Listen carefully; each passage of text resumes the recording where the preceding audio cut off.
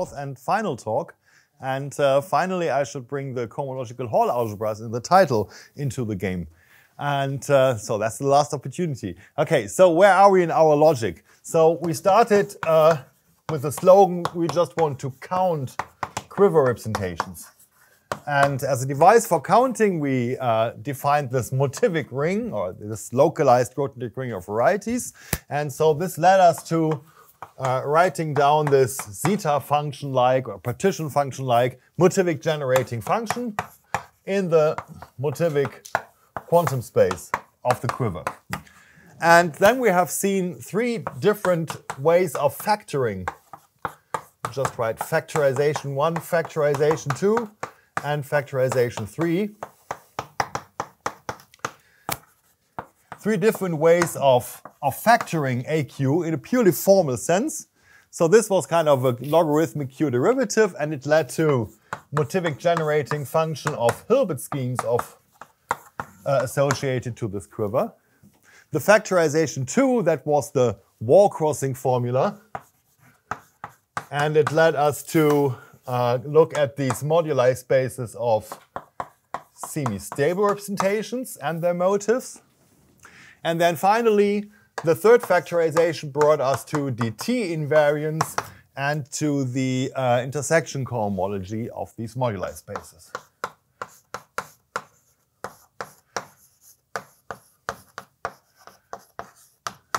Okay, so just from this purely formal factoring, this Motivic generating series, lots of interesting geometry popped up. And the slogan for today is we want to categorify everything. So categorify AQ and the various factorizations.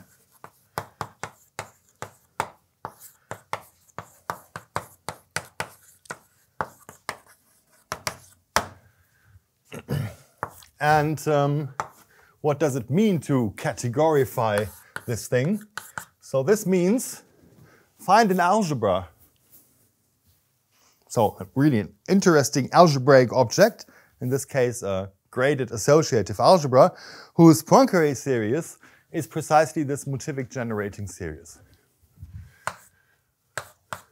So find an algebra appropriately graded, whose Poincare series is AQ. So, and in the first three talks, I really wanted to go into all the details of these shift factors, yeah, all these ugly shifts by minus square root of the Lefschetz motive. This were really important for me because it is important in all this theory. But just for time reasons, I will not manage to do all the details today. So at some point so for example, in the verification that this algebra, which I will now write down, has this property that its Poincare series is this, I have to skip a few details and work a bit suggestively, because otherwise we're just doing a 20-minute calculation, which at the end is almost trivial. Okay, so, and this algebra is the so-called Cohomological Hall algebra. Or a candidate for this, the only known candidate in general, this is the Cohomological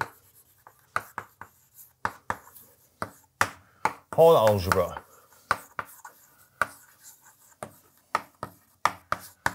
of Q. So that's the algebra I will now introduce, as precise as possible, and then try to give you a bit of a feeling of the features of this. And so what we do is the following. So first recall,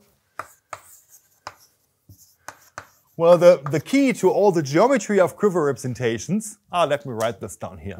The key to all geometry of quiver representations was this idea that quiver representations are a fixed dimension,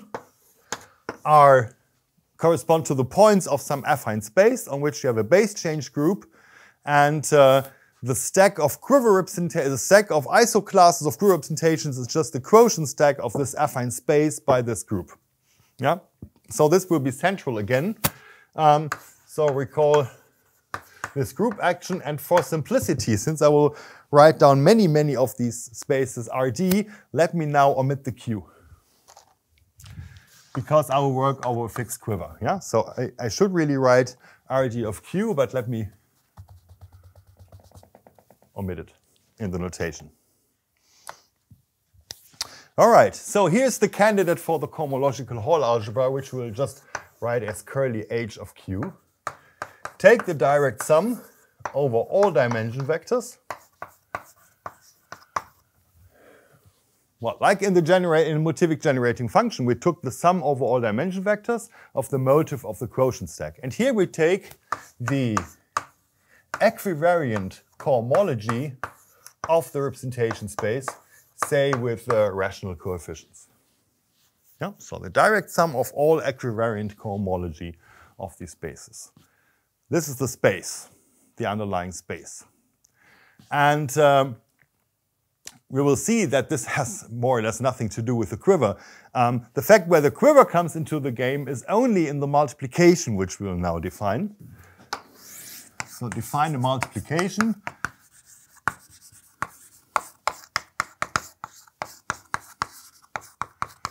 Define multiplication on H of Q by, and now let me first define the multiplication by a one-line slogan, and then give the exact definition. And the slogan is by convolution along the stack of short exact sequences. This should be along the stack of short exact sequences.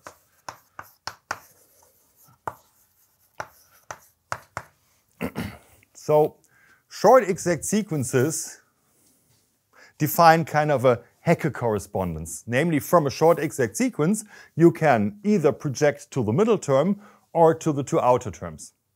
The two outer terms are representations of dimension vector D and E, say, and the middle term is a representation of dimension vector D plus E. And if you somehow convolve along this Hecke correspondence, then you get the multiplication. But let's make this precise, because ultimately I want to convince you that all we are doing here is basic linear algebra with a lot of conceptual Überbau, but at the end it's just linear algebra, and also in the definition of this convolution product, it's the same. So let me write down the following diagram of spaces and groups.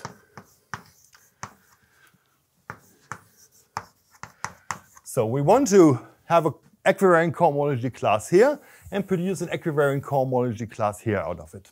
So inside here, we take the closed subset of, now this is kind of a symbolic notation, upper triangular block matrices. Okay, so what does this mean? Well, RD plus E consists of tuples of linear maps. Linear maps from a DI plus EI dimensional space to a DJ plus EJ dimensional space. Okay, since we have this decomposition of the dimension anyway, we can split these matrices into 2x2 block matrices.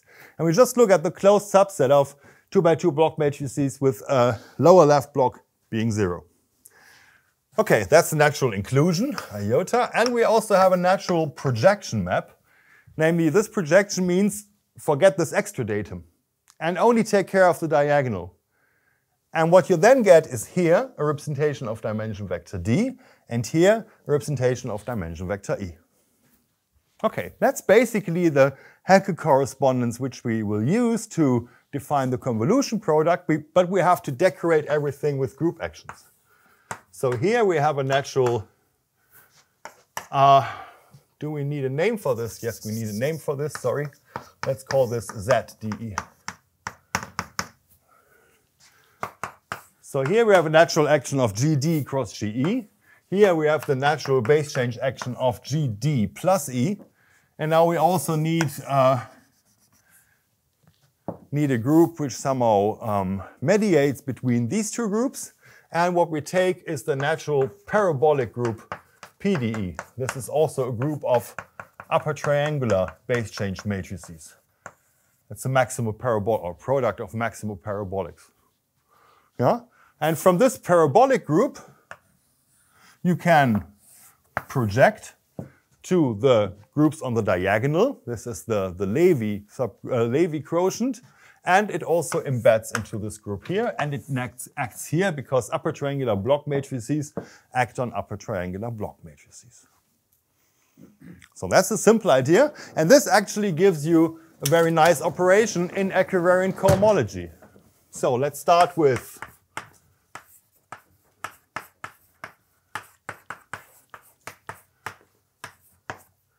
equivariant cohomology with respect to the group GD of RD, tensor equivariant cohomology with respect to the group GE of RE. And we want to end up in equivariant cohomology with respect to GD plus E of RD plus E. Yeah? And that's the geometry we can use for this. Okay? So let's first take the Künith morphism in equivariant cohomology to get to the GD cross GE equivariant cohomology of RD cross GE. Okay? This map P is a trivial vector bundle, so we can easily change to the GD cross GE equivariant cohomology of the total space of this vector bundle instead. Okay? Then we can change the group because, well, here we are just taking the factor by a unipotent group, and equivariant cohomology is insensitive to unipotent groups. So we can identify this to the PDE equivariant cohomology of ZDE. Then there is a general induction isomorphism in equivariant cohomology. It allows you to replace this by GD plus E, equivariant cohomology of the associated fiber product, GD plus E over PDE of ZDE. And from there you have a canonical multiplication morphism to the whole thing induced by this embedding. And you take the composition of all these quite natural maps in equivariant cohomology, and that's it. Okay. Yeah, so every single step is a very natural operation in equivariant cohomology. No mysteries there. And okay, then you have to verify associativity of this product. That's lots of fun, and you have to write down huge diagrams. But nothing really spectacular happens in there. Yeah? So associativity mainly has the reason that you can view the space of 3 by 3 block matrices in two different ways.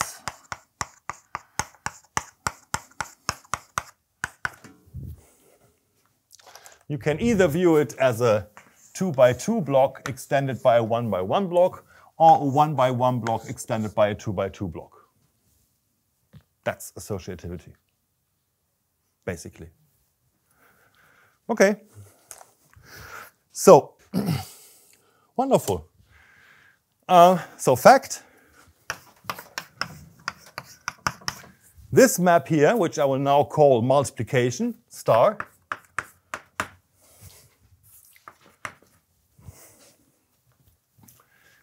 star defines a unital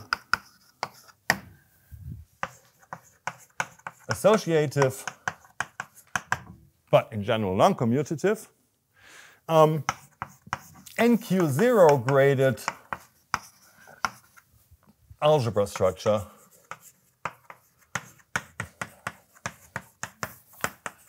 on the cohomological Hall algebra of Q.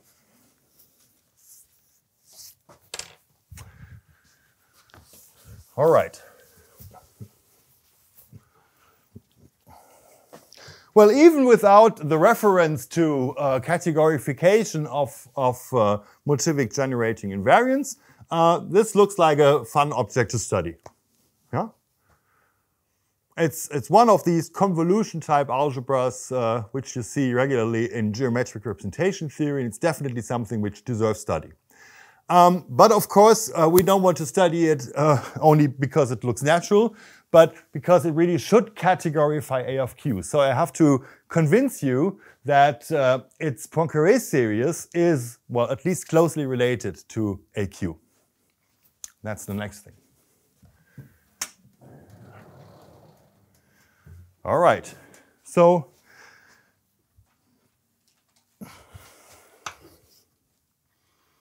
now let me do this here. So what is this? What is the cohomological Hall algebra as graded, or in fact we will see in a minute, bi-graded vector space? Okay, so for this we have to study this equivariant cohomology. And now that's a huge surprise, or better, disappointment. This group acts on this vector space linearly. Yeah? That's this linear conjugation action, which we have seen many times. As a topological space, this vector space is contractible. You can easily contract it to a point, namely to 0. Since the action of GD is linear, you can compatibly contract RD as a GD variety to 0 with a trivial GD action. So just by being contractible, you see that this is canonically isomorphic to the GD equivariant cohomology of a point. And this is really a big disappointment, since the structure of the quiver is not reflected at all in this. Yeah? All the arrows of the quiver are gone. The only thing we remember is, well, how large the group is, how many vertices the quiver has. Okay, but yeah, let's do it anyway. The equivariant cohomology of the point is, by definition of equivariant cohomology, the same as the usual cohomology of the classifying space. GD is a product of general linear groups, and you know how the classifying spaces look like. They are infinite Grassmannians, so you can really compute this cohomology. And it is nothing else than tensor product over the vertices of the quiver. And for every single vertex, you get equivariant cohomology with respect to GLDI of a point. And that is rational function, symmetric polynomials in generators xi1 to xi(di).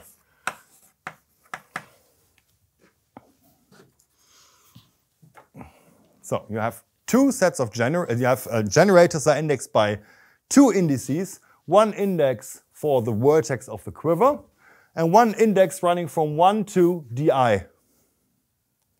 And then you take symmetric polynomials in these. Yeah? And concerning cohomological degree, the degree of this xi k is 2k. It's k. Sorry. I'm not taking the elementary symmetric functions. It's just k. Sorry. It's the, okay.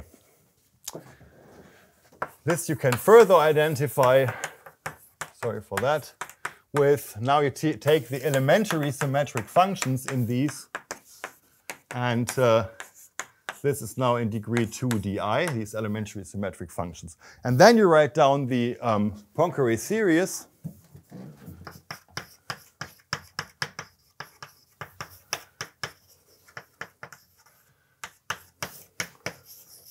of HQ in this realization is a priori sum over all dimension vectors, product over all vertices.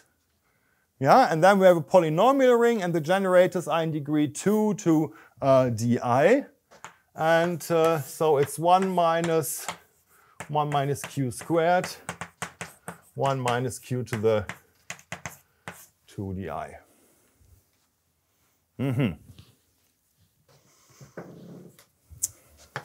Recall how we wrote the Motivic generating function. This we wrote as sum over all d minus L to the 1/2 minus Euler form of dd divided by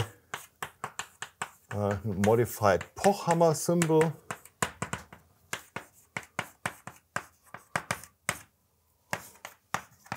Okay. Aha. Sorry, Markus, just one quick question from a participant. Yes, please. Can you briefly recall what the Poincaré series of a graded algebra is? Ah, okay. Yes, thanks. Yeah. Okay, and there's a missing t to the d. Okay, so this I define as the sum over all d, sum over all k, dimension of the kth equivariant cohomology d, and then q to the k, t to the d. Yeah, so the generating function for the dimension of the homogeneous parts. And here, a priori, we have two gradings. We have the grading by the dimension vector, and we have the cohomological grading, which we have to modify in a minute. But at the moment, let's just take it like this. Okay? Another question. Does the Jackson integral or Mellin-Barnes presentation of AQ show up naturally in this context? If only I knew what this is. So could the person asking this question please send an email to me with some details? I'll be happy to have a look at this. No idea. Okay, so that's the Poincaré series of that algebra. A priori we have the dimension vector grading and the cohomological grading. And that is what we get from this elementary calculation. And well, we see a little bit of the features of the Motivic generating function. At least the denominators look similar. Here, if you replace q by L inverse, then that's fine. But the numerator, the Euler form, is not yet incorporated. Of course it isn't, because this guy as a vector space doesn't depend on the quiver, on the arrow structure at all. So what's going wrong? Well, the arrow structure is encoded in the multiplication. Namely, what I haven't told you in writing down the multiplication is, well, you see these dots here. So this was really hiding a problem. Namely, this multiplication does not is not compatible with cohomological degree. If you start in cohomological degrees k and L there, you don't end up in degree k plus L, but. So let me add something to this diagram. If you start in degree k here and degree L here, then you end up in cohomological degree k plus L minus the Euler form of the dimension vectors d and e. Ah, okay, so there's a hint that really the multiplication of the quiver plays a role. Yeah? So, but this means in particular that the Cohomological Hall algebra a priori is only a graded algebra in the grading by a dimension vector and not by cohomological degree. Because cohomological degree is messed up. There's one case where you can fix this. If the Euler form is symmetric, globally symmetric,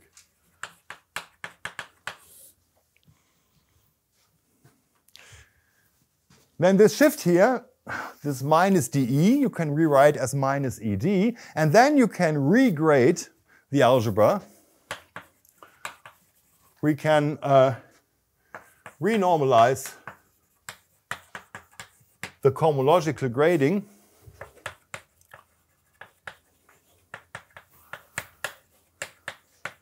by a term minus 1/2 Euler form dd. And then this, suddenly, this multiplication becomes compatible with the cohomological grading. Yeah? You add a minus 1/2 dd here. You add a minus 1/2 dd to the cohomological grading here, a minus 1/2 EE to the cohomological grading here, and then here you arrive at minus 1/2 dd minus 1/2 EE. And this you can rewrite as minus 1/2 dE plus minus 1/2 ED. So this whole thing is then nothing else than minus 1/2 d plus E, d plus E. Okay, that was the calculation which I told you at the beginning. I will not show you, so I showed it anyway. Okay, well. Can I ask about the shift in degree? Which one of the maps you compose introduces the shift? Is it the middle? Okay, the problem is here. So here you are taking the embedding of ZDE in RDE. And if you push forward, then you get a degree shift. And you also get another degree shift from the change of the group here. Okay, but this is a calculation I really don't want to show now.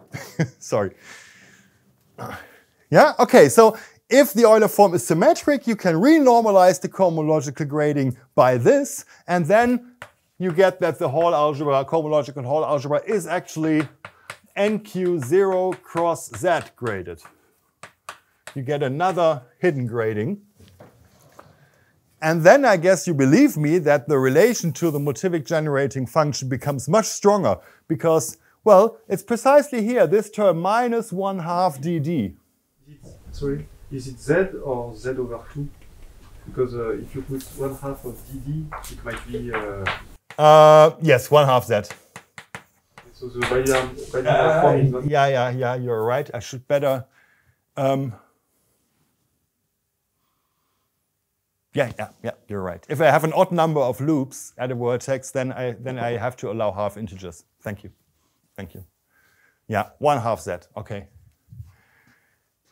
Okay, and if you do this little renormalization by the cohomological, in the cohomological grading, then you certainly believe that in the numerator, this additional term pops up, minus 1/2 of Euler form dd.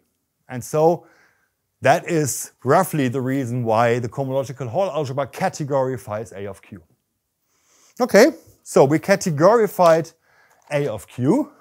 The Euler form is almost never symmetric. Actually, yes, it is. Yes, this is only for special quivers, but this is interesting enough. Is this some sort of a Calabi-Yau condition?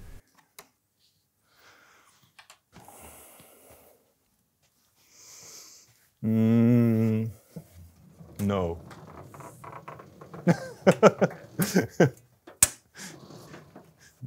Bit simple-minded answer, but no, I don't think so. Okay. Okay. Well, globally, for this Euler form to be symmetric, you need that the quiver is symmetric. The number of arrows from I to J is the same as from J to I. Globally, this might be very special, but we already have seen this condition locally, yeah, that the restriction to a certain slope has this property. This will, of course, resurface now. Okay, I should briefly mention something, but for this I will not write down the formula because we will not use it.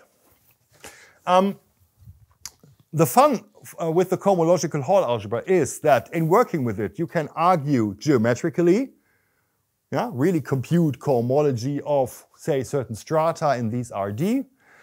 But you can also work algebraically because there's an algebraic description of it. So using equivariant localization,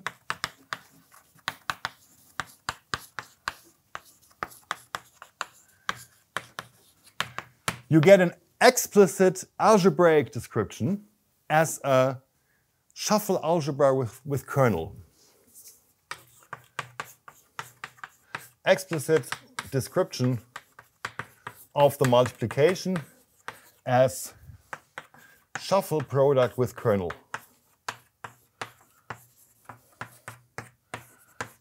I don't want to write down the formula now because it is really long and I have to explain all the terms, but the idea is somehow quite natural. So as a vector space, we have identified the coha with, well, tuples of symmetric polynomials. Now, what is the multiplication in terms of these symmetric polynomials? And one can really make this explicit using standard techniques, equivariant localization. You really take these tuples of symmetric polynomials, you perform something called a shuffle product, but in the shuffle product there's an additional term, the so-called kernel, which reflects again the arrow structure of the quiver. Yeah, the formula is long and we don't really need it in the following because we will stick to our geometric intuition. But the fun in Coha is combining the geometric approach and this purely algebraic approach. Yeah? So sometimes you just do a few pages of algebraic calculations with shuffle product. All right. So we accomplished the first thing for today. Namely, we categorified AQ. We realized that as a Poincare series of an algebra, which is naturally associated to the quiver. It reflects the geometry of the quiver, the geometry of this variety of representations, and it reflects the category behind the quivers.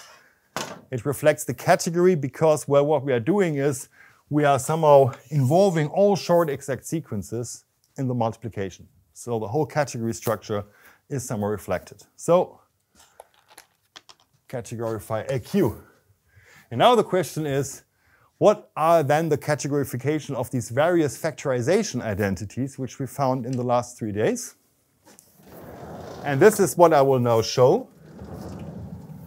Okay, so we got 3 factorizations.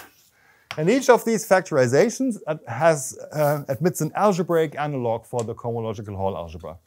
And I want to formulate this and get to the point where you see that,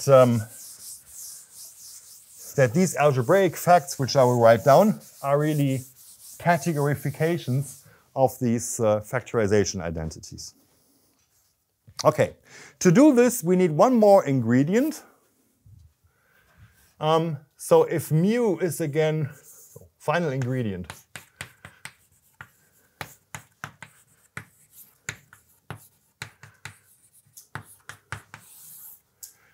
so if you not only have the quiver, but also a stability on the quiver in the form of such a slope function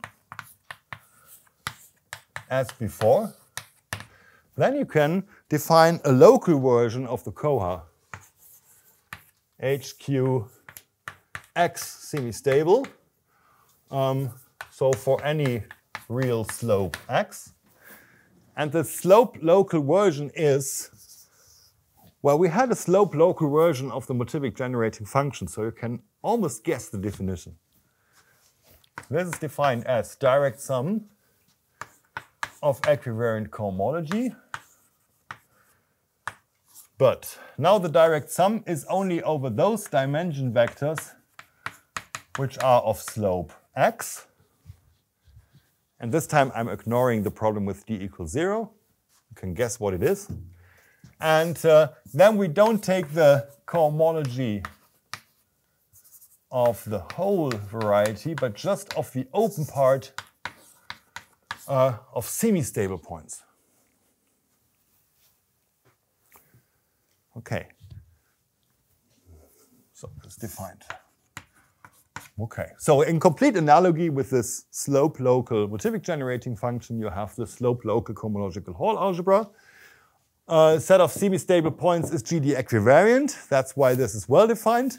And concerning the convolution along short exact sequences, if you have semi-stable representations of a fixed slope form an abelian subcategory. That's a completely general statement. Yeah? In particular, if you have 2 semi-stables of the same slope, take an arbitrary extension, it's again a semi-stable of the same slope. So that means our convolution product along short exact sequences preserves semi-stability and we really get this local algebra. This guy is much more serious than the global Coha. The global Coha admits a very simple algebraic description because the space whose equivariant cohomology we take is just a vector space. And here it is just some strange Zariski open subset. Yeah? So this guy you can not treat algebraically, you can only treat it geometrically.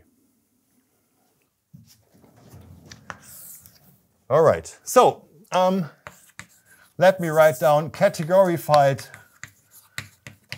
factorization 1.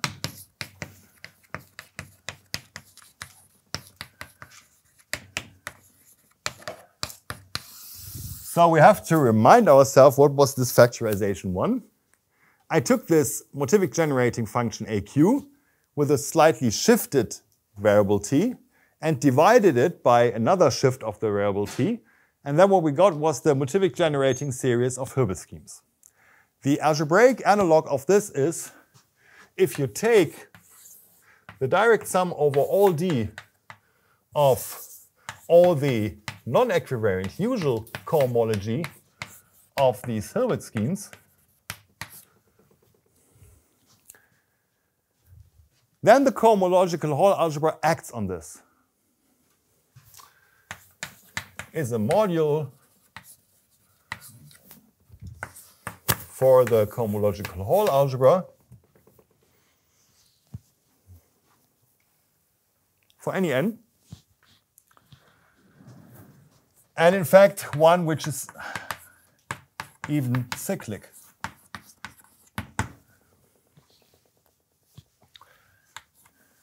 And if you take the limit for large n, then you get the whole Coa, in a sense.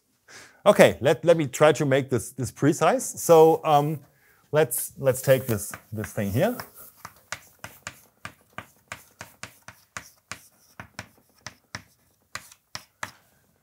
And now let's change n, make it bigger and bigger. Well, this is a module which is cyclic, so you always have a projection from HQ to this. Originally, you have an action of HQ, but since it is a cyclic module, you have a projection. Okay? In fact, there are even natural connecting maps between these. So we can take the limit over all n. Now I have to be careful. It's the inverse limit. And in the inverse limit, we have an isomorphism. So that means the kernels of these projections get smaller and smaller at the end. Yeah, so we can approximate the cohomological Hall algebra by all its modules, and these modules are given by cohomology of Hilbert schemes. And that is the categorification of the first factorization formula. That's quite satisfying, right? We have an algebra, and the Hilbert schemes give us natural modules. Okay. Factorization 2 is something you can almost guess from the definitions. Factorization 2 was the wall-crossing formula that the Motivic generating function AQ is an ordered product over all the local AQX. And so categorified factorization 2 is the Coha analog of the wall-crossing formula. And it just tells us that H of Q is isomorphic to an ordered tensor product over the reals of these local guys, these local coas. Unfortunately, this is not an isomorphism of algebras, but only of graded vector spaces.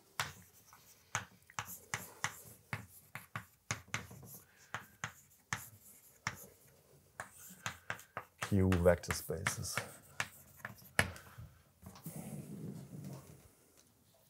Okay, but the map is somehow quite natural. So that's the way you categorify wall crossing.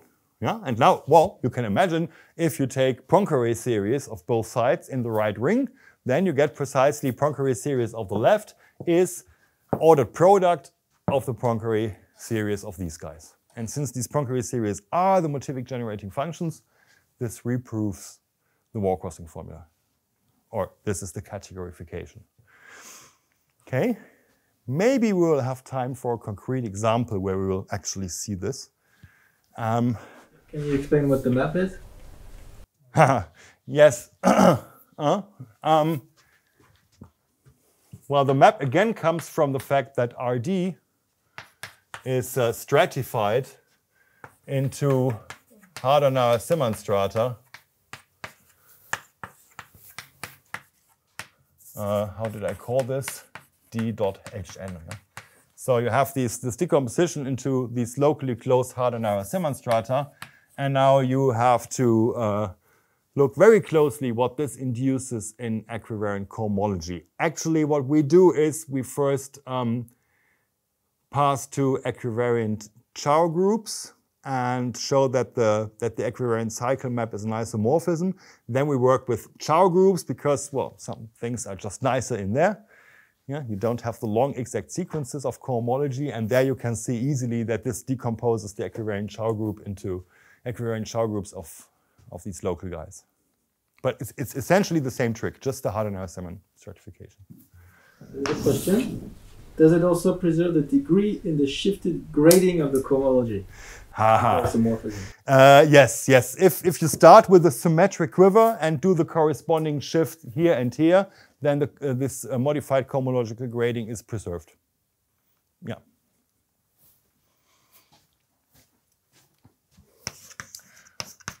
Categorified factorization 3.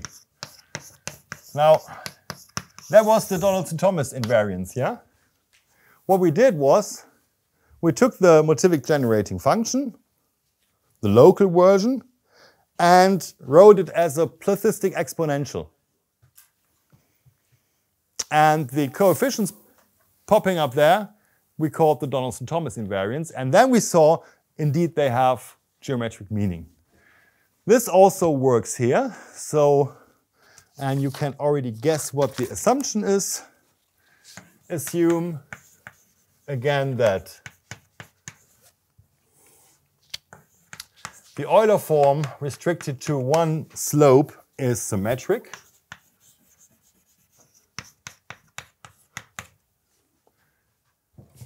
And then, as I explained globally, yeah, I only explained this for the global coha, but you can do this shift in cohomological degree then also locally. Let's see.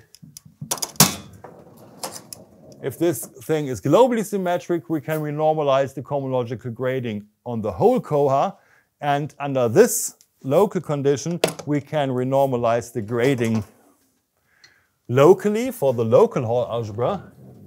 So let's do this.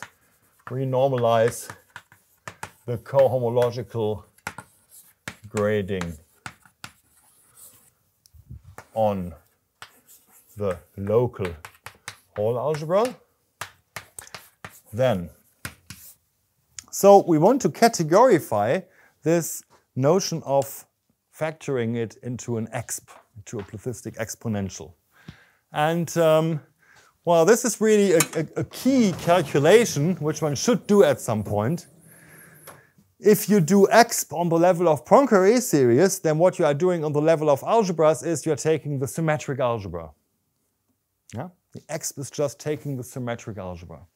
Well, if you have ever calculated Poincare series of symmetric algebras, well, you get a nice product factorization. And these product factorizations are encoded in the exp. So, in this case, we somehow expect, as categorification, the statement that this is related to some symmetric algebra. Well, this is not literally true, but you can filter this algebra, and the associated graded is then a symmetric algebra. Then there exists a filtration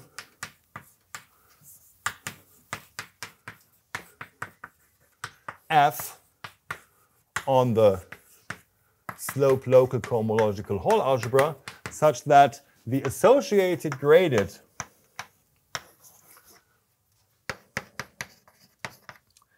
is isomorphic to a symmetric algebra of some bigraded space dt dot dot and a free variable z in degree 0, 2.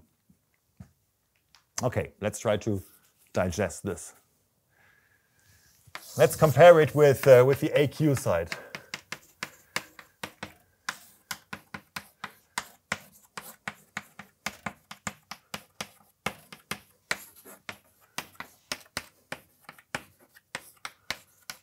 So that was the factorization for the AQ. Okay, so taking the associated graded with respect to a nice filtration does not change the Poincare series at all. Yeah? So the Poincare series doesn't know whether you took the associated graded or not, but it has to be there. And then you get a symmetric algebra, because on the level of Poincare series, taking the symmetric algebra is the same as taking this plethistic exponential. But you have to be careful. We are working with even and odd degrees, so you have to understand this as the graded symmetric algebra. So you have to understand it in the super sense. The symmetric algebra over even variables is a polynomial ring. The symmetric algebra over odd variables is an exterior algebra. We'll see this in the example. Exterior algebras really appear.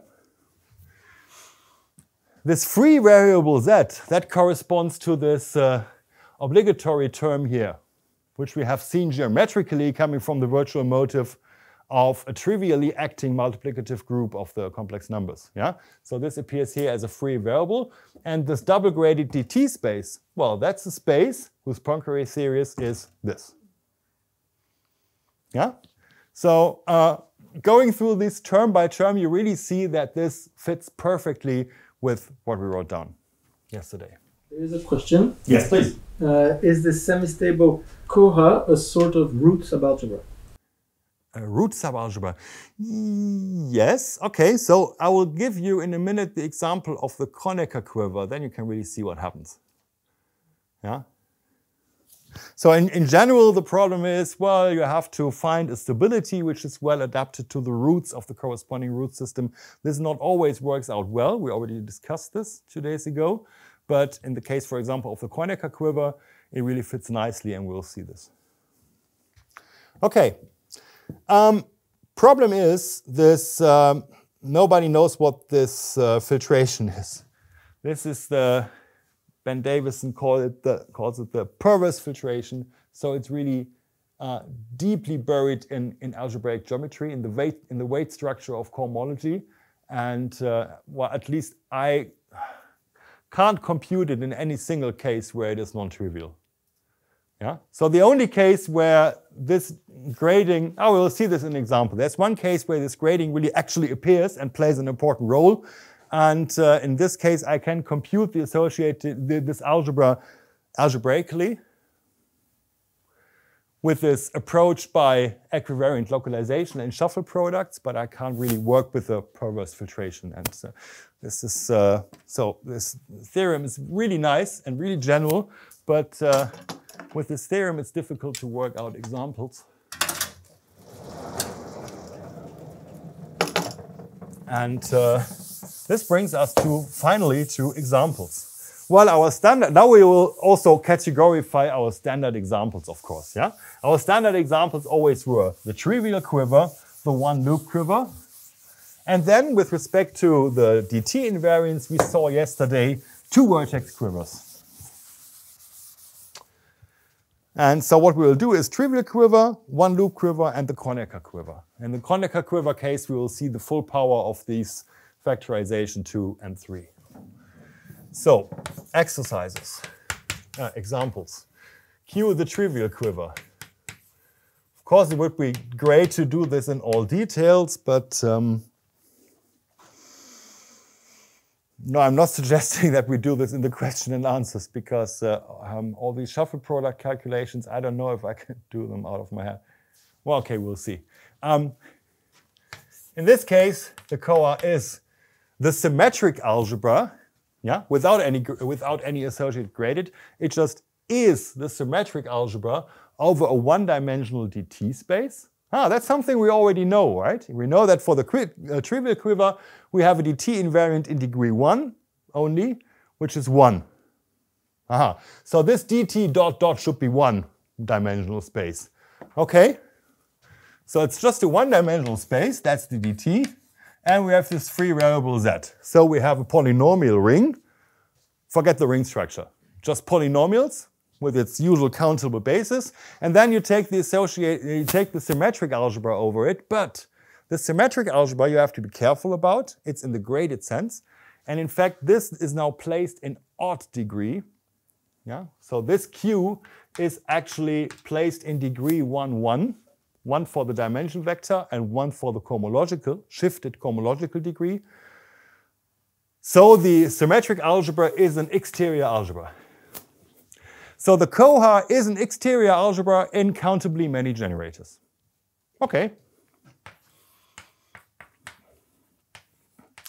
For the one-loop quiver, well, we have also seen that the dt invariant lives only in 1 degree, and it was minus L to the 1/2. So also only one-dimensional. Aha. So we have again just this, but now in degree 1, 0, in the shifted degree, in even degree. So what you get is really a symmetric algebra. Symmetric algebra in countably many variables. Okay, and seeing this, the countably generated exterior and countably generated symmetric algebra appearing, this of course cries for a boson-fermion correspondence, as we have already discussed on Monday. Well, unfortunately, that is the only example of such a duality. Yeah? So the duality is when you turn the number of arrows in the quiver to the negative and shift on the diagonal. And the only case where this is really related to quivers is this duality between the trivial and the one-loop quiver. And that's it. Yeah. So unfortunately, this duality doesn't generalize to other classes of quivers. Okay. So, and final example is the Reineke quiver. And again, we have to choose a stability. It's more or less arbitrary. Let me take d1 minus d2 divided by d1 plus d2. And we have seen the root system yesterday. Yeah, we have the, take the a1 tilde root system.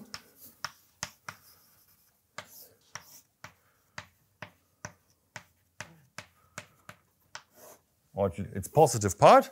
These are the real roots.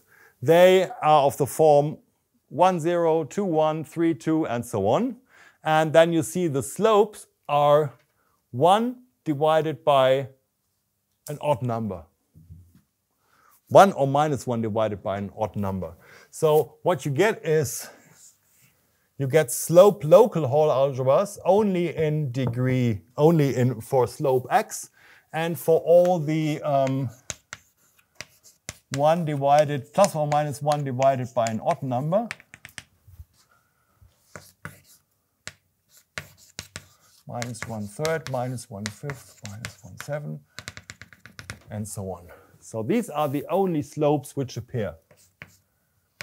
So this is a set of slopes. To make it precise, if x is a real number which is not in this set of slopes, then the local Coha is the trivial algebra. Okay? The local Hall algebras for plus or minus 1 divided by something odd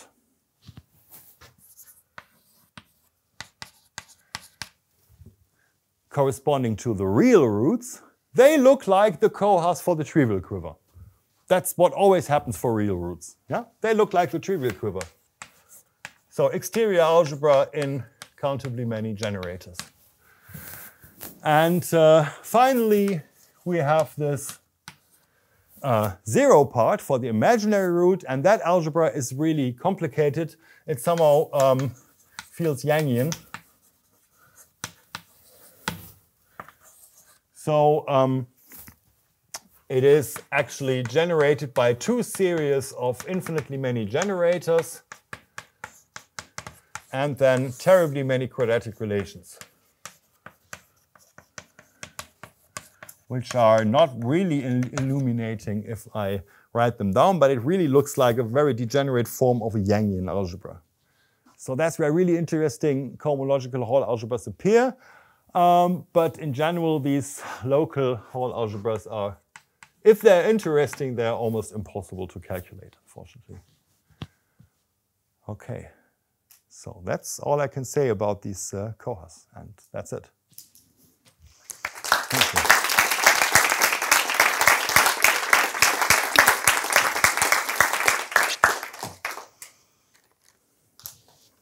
Are there any questions? So I'm thinking also of these whole algebras with finite fields coefficient. Mm. Is somehow specialized to them in some way? No. The Hall algebras, they usually define these Ringel Hall algebras. You define in a completely different theory.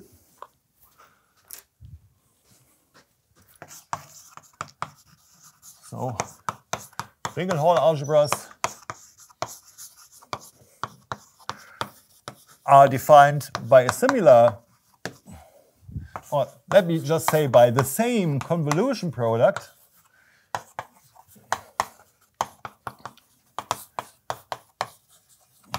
but in very different theories. So if we stick to the complex numbers, then what you would take is the space of constructible GD invariant functions on RD. Yeah? Constructible GD invariant functions on RD. This is what you would do over the complex numbers. Or in the finite field case, you would just work with arbitrary GD invariant functions. So this is really functions. This is not polynomial functions. Yeah? I'm not talking about invariant polynomial functions, just invariant constructible functions. So this is what you do over FQ. You would just take C valued, Q valued is enough. Q valued, and also here Q valued, just arbitrary GD FQ invariant functions on RD FQ. And I don't know of any reasonable, of any well-behaved map from, say, equivariant cohomology to invariant constructible functions, which induces a map on the Hall algebras. On a deeper level, on a very deep level, a posteriori, after many, many computations, then you suddenly see that certain algebras can be realized both as Hall algebras of functions, and they also pop up as cohomological Hall algebras. But the experts for this are here in the room, but it's not me. Yeah, but at a very deep level, yes, but there's nothing obvious somehow a priori. The two-dimensional cohas. Oh yeah, okay, the two-dimensional. If you start with, say, preprojective algebras, yeah. Are computational finite fields related to computations in the Motivic is a connection? Yes, yes. Yes. So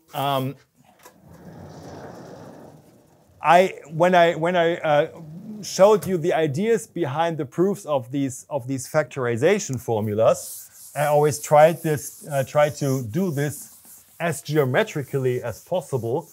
But in fact, it is also possible to prove these factorization identities algebraically in this cohomological, in this usual Ringel Hall algebra. So to briefly indicate what you do, yeah, let me work with finite fields.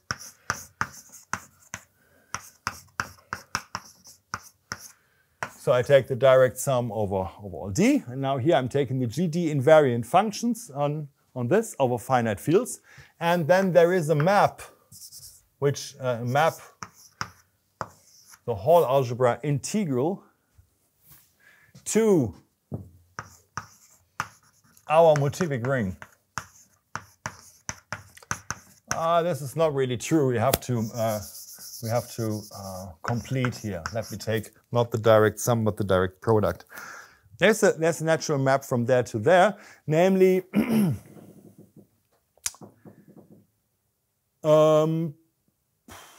Essentially, you map a function on Rd to, no, let me not formulate it, sorry. Let me just say this exists a Q algebra homomorphism. And that means you can also formulate identities in the Reineke-Hall algebra. And you find these identities somehow out of the representation theory of the Quivers and integrate them to get identities here. Yeah? So representation theoretic identities in the left-hand side, which is the Reineke-Hall algebra,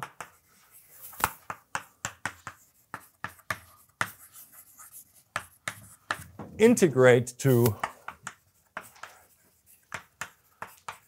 certain factorization identities in the Motivic quantum space.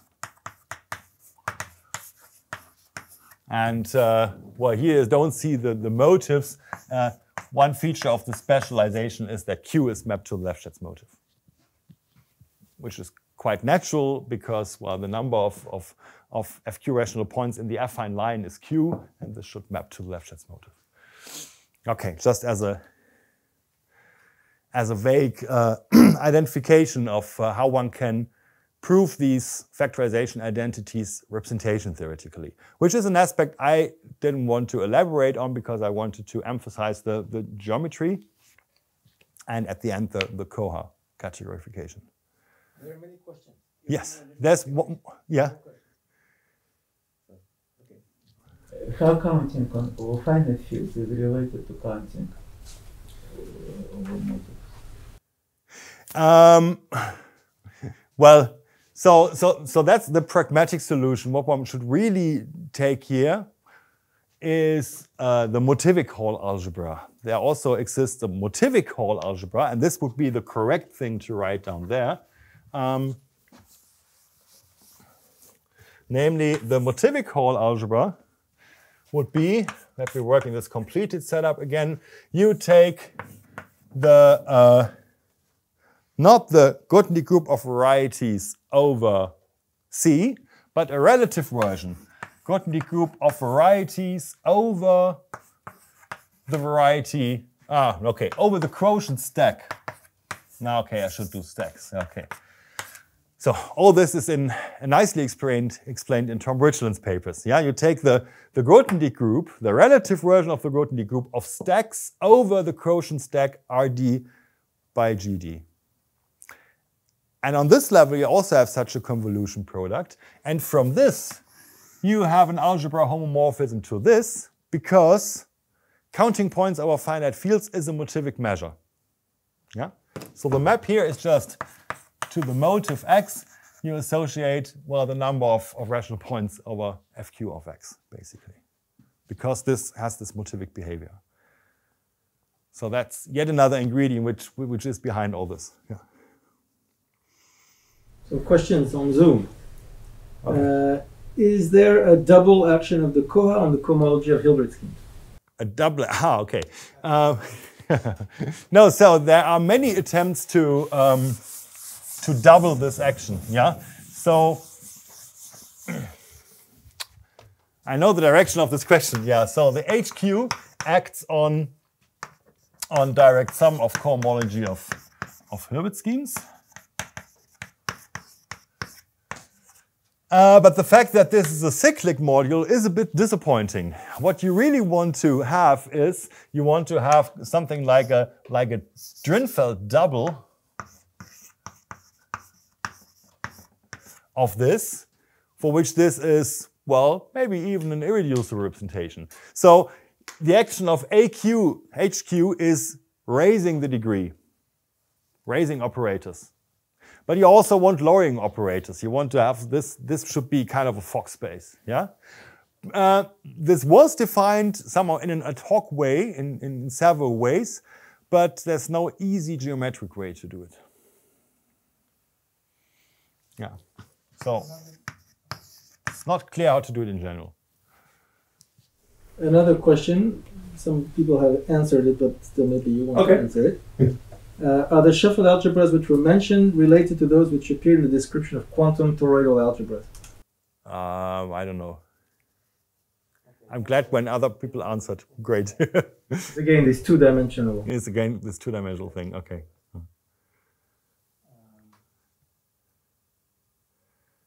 There was a question by Fabian. Yeah, I wanted to ask for this integration, you don't need the assumption that the quiver is symmetric or anything like this, right? No. That's at this point it's completely general. Yes, please. So in this theorem about associated graded being symmetric invariants, so can this dt bracket z, can this be equipped with some Lie brackets so that algebras? Looks tempting, right? I mean, the best known example of an algebra which looks like a symmetric algebra up to taking the associated graded with respect to filtration is the enveloping algebra of a Lie algebra, because then you take the PBW filtration and the associated graded is the symmetric algebra. That's the PBW theorem. And it's, of course, tempting to look for a Lie algebra structure. I think, again, the answer is in the 2D setup. So for pre-projective algebras, there you can expect this. Related to well, the analog of dt invariants is then the Katz polynomials, and you can expect then an interesting Lie algebra.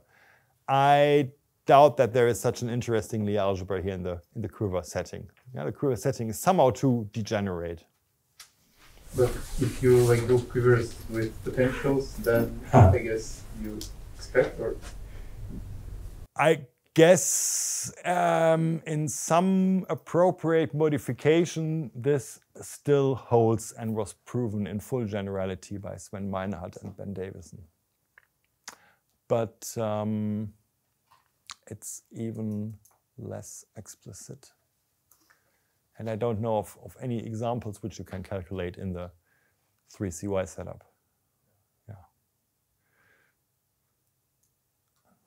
Any further questions? Yeah, you wanted to ask. Oh yes, sorry. I just wanted to ask, how does HQ acts on the direct sum of inverts? Is it by convolution? It's again by a convolution. Namely, you look at this basic convolution diagram which we had, ID plus E, and well, this hilp dn, this we realized as a quotient. Well, we only did this in the exercise session, yeah, but we did. You take a certain set of stable points in an extended representation variety, and that does the trick. So all you have to do is extend this convolution product to these extended representation varieties, but you shouldn't extend everywhere. Yeah. So here you take the usual unextended, here you take the extended, here you take the extended, and some corresponding Hecke correspondence. And then you have to think about that everything is compatible with stability, and then this convolution operation gives you this action. Yeah. And then to check that this is really a cyclic module, you have to know about the fine structure of this cohomology. Okay, if this time there are no extra questions, and I just thank Markus again. Thank you.